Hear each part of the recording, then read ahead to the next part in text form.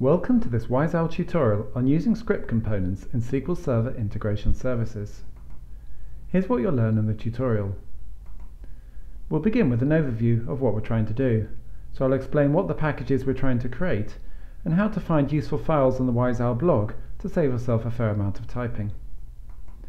We'll then begin the package, firstly erasing any old data tables and then importing a flat file data of dodgy data. We'll then create a script component to clean it up, firstly setting input and output columns and then writing the script itself to validate the data. Finally, we'll finish the package off by conditionally splitting the data according to a flag set in our script and then by sending the data down to two different destination tables. So let's begin. Before we begin looking at our script component, let's have a look at what we're trying to achieve. I'm afraid it's the UK X Factor contestants data again, sorry about that, but at least it makes for a simple example. I've got a dodgy data text file here containing the name of a contestant, Shane Ward for example, the series they took part in, the final position they reached, and the name of the mentor who looked after them. All will be well importing this until I get to the fourth line, when there's incomplete data, and I'll struggle to import the sixth line as well. What my script component will do is validate the data and send it down two different pipes. The good data will go down into a table called TBL good contestant. I'll end up with 5 records in that table, giving the name of the contestant, the series number, position number and their mentor. The bad data will go into a table called TBL bad contestant, and that'll be the naughty corner for data. And what it will do is not only list out as much details as it can, but it will also give a reason why it wasn't able to import the data. So that's what we're aiming to achieve. Here's what the package will look like. I'll start off in control flow by deleting any old records from those two tables.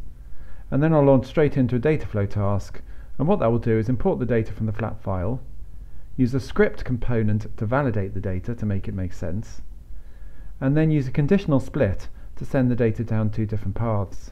The valid data will go into the good data table and the invalid data will go into the bad data table. And if I run that package now, you should see it refreshing the two tables. So that's what we're aiming to achieve. Let's have a look at how you can find some files to make your life easier watching this tutorial.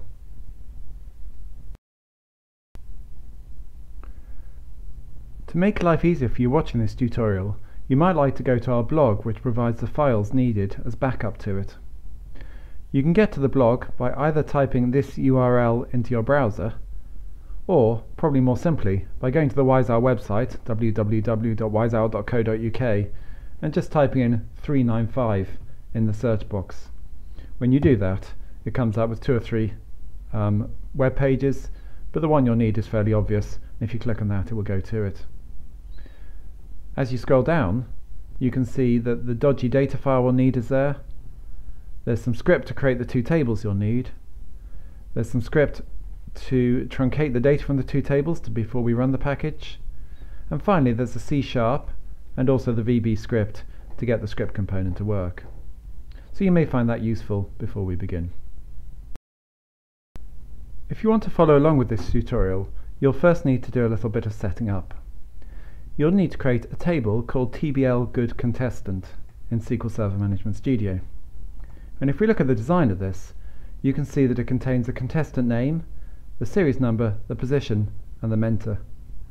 I've made the integer fields just int, and I've made the text fields varchar255.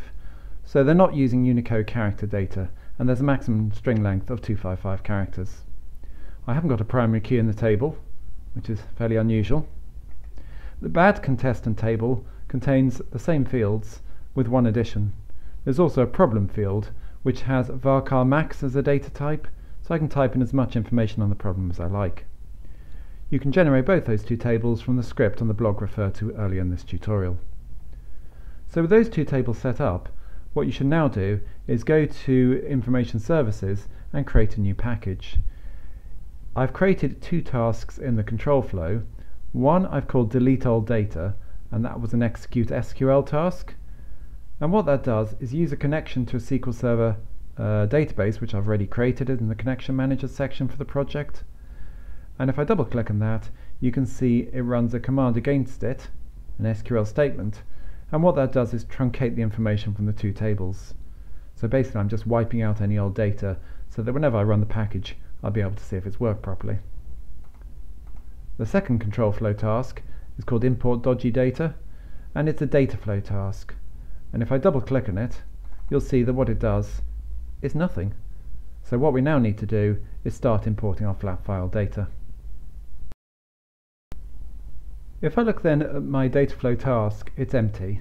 So the first thing I need to do is create a flat file connection and import data from it. I'm going to create this at package level, not a project level. So I'll right click in Connection Managers and choose to create a new flat file connection. I'll call it dodgy data because that's what it is. And then click on the Browse button and find my file called contestants.txt, which is lingering on my desktop. Before I continue to the next tab, I need to specify that there's no column names in my first data row, because it contains the name of the first contestant. If I then go to the Columns tab, I need to check my row delimiter is a character return, which it is. Columns are delimited by a comma, which is correct. So what I can now do is go straight on to the Advanced tab and specify details for each column. The first one I'm going to rename as contestant name, and make sure it's a correct data type, so it's a non-Unicode character, dt_str. My second column is going to be series number, and my third column is going to be position, and my fourth column is going to be, I can just go on to that, the mentor name. Just review all those. The data types for my series number and position have been given as text fields, so I need to change those to unsigned integers,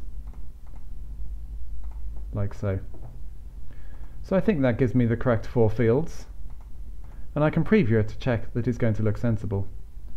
And in fact, you can see from this that it all looks okay.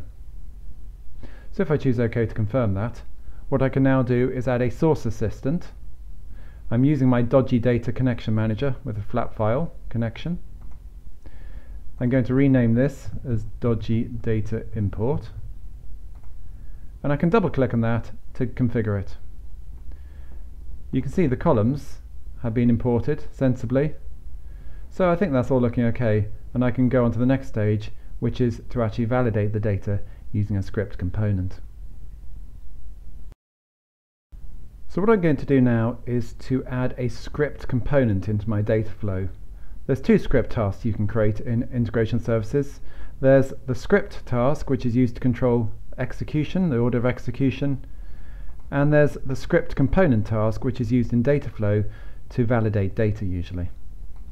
When I add that, it will ask me whether this script component is being used to say whether data is coming from, where it's going to, or how it's being transformed on its journey.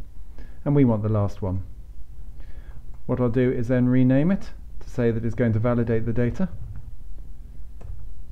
And then what I'll do is map the columns from the import into that script component task.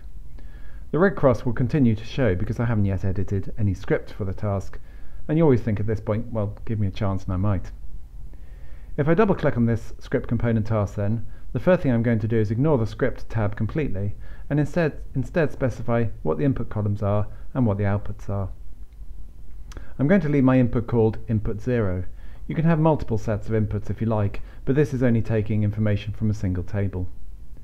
I'm going to tick this box to say that I want to import all 4 columns from the previous flat file connector, but I want to be able to change the contestant name and the mentor name.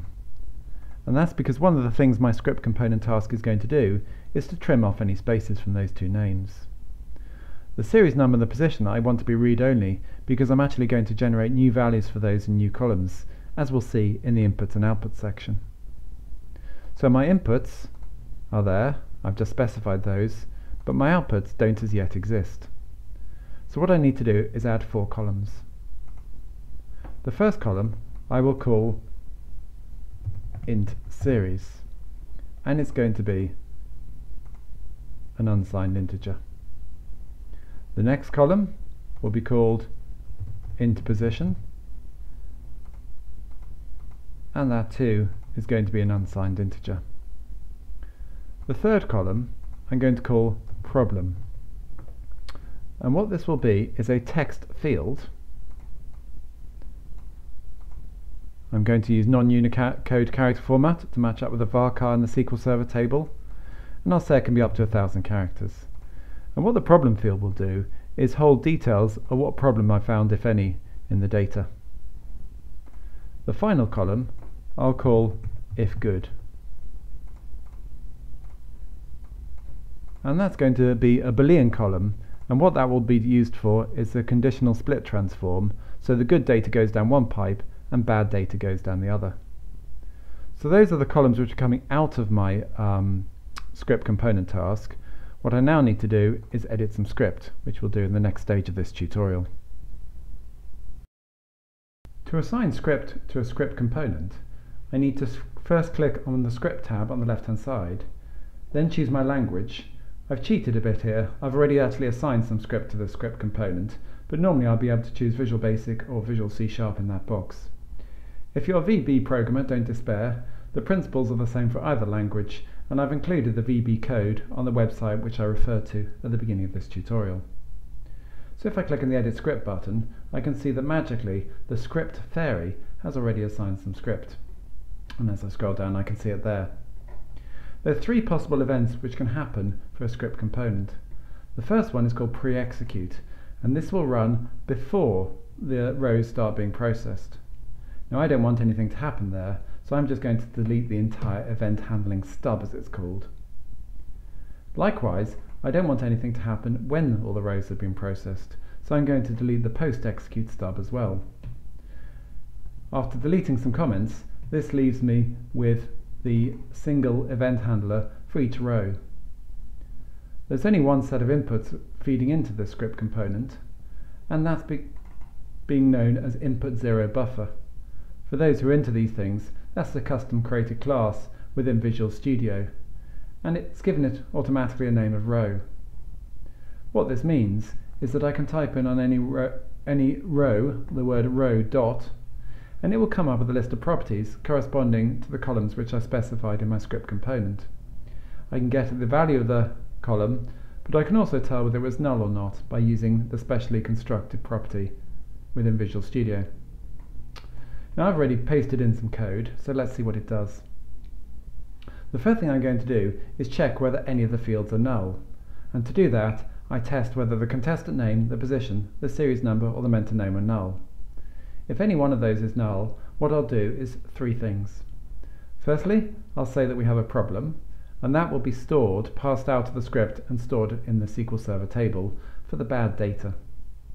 Secondly, I'll set the if good flag, and that will be used to take us down the right path of the conditional split task. And finally, I'll prematurely exit the subroutine.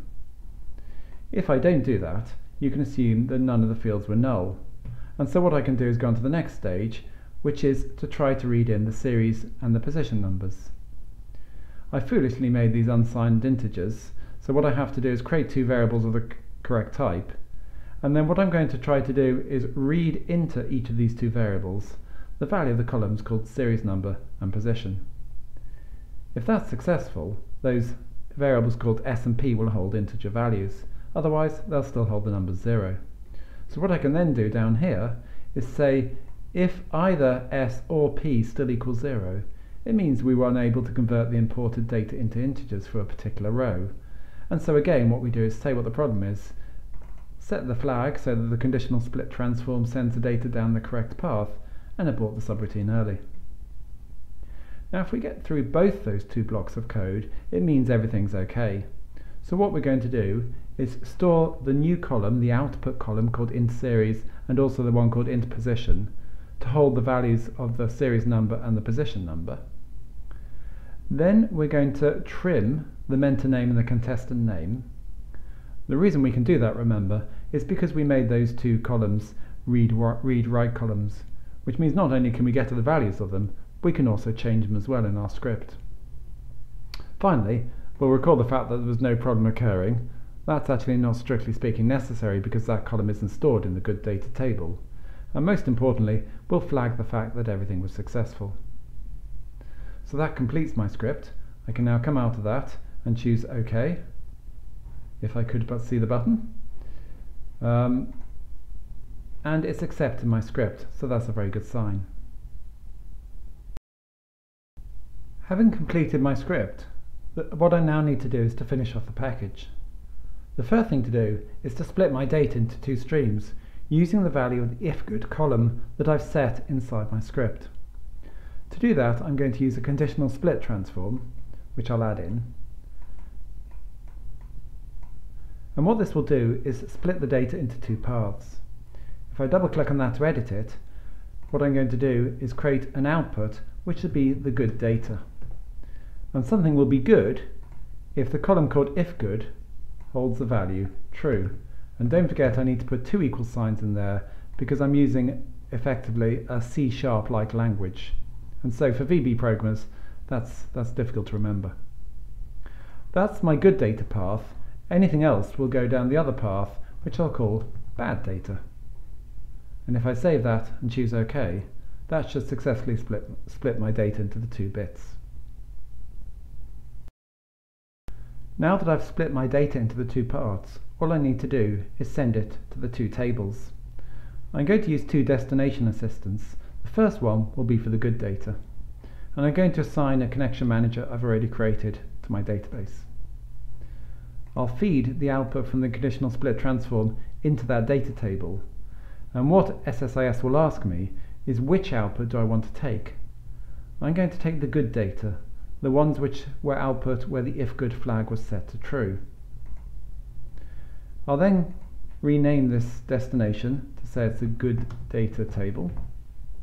And what I then need to do is say which table it's going to feed into by double clicking on it and choosing the TBL good contestant table. That's not quite enough actually. I need to go into the mappings and I need to say which column in the input columns is going to which destination column. It's tempting to leave the series number as it is. After all, both the two columns have the same name. Likewise for the position.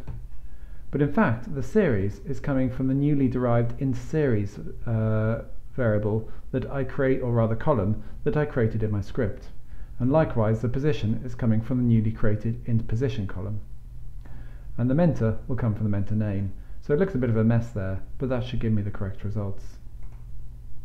I can then use another destination assistant to do exactly the same thing, so I'll go through this more quickly. And what this is going to do is create the bad data table. It's going to work in exactly the same way, but this time when I drag the conditional split transform onto it, it will automatically associate the only remaining output, which is the bad data. So I can then configure that, say which table it's going to go into, and then create the mappings in exactly the same way as I did before. Again, I'll get rid of the existing mappings for the position and the series number, and instead map my newly derived columns on. And I also need to take the problem in so that I know what the problem was. If I then choose OK for that, I think everything's good to go. So what I'll do is set that to be my startup object, and let's try running it. And all appears to have gone successfully, and I've repopulated my data. And you can see that because 7 rows came down here, 5 went to the good data and 2 went to the bad data, so everything worked successfully. And that completes that tutorial. You can find lots more training resources about Microsoft software on our website at www.wiseowl.co.uk, including things to do with Microsoft .NET training, SQL Server training, and also Microsoft Office training.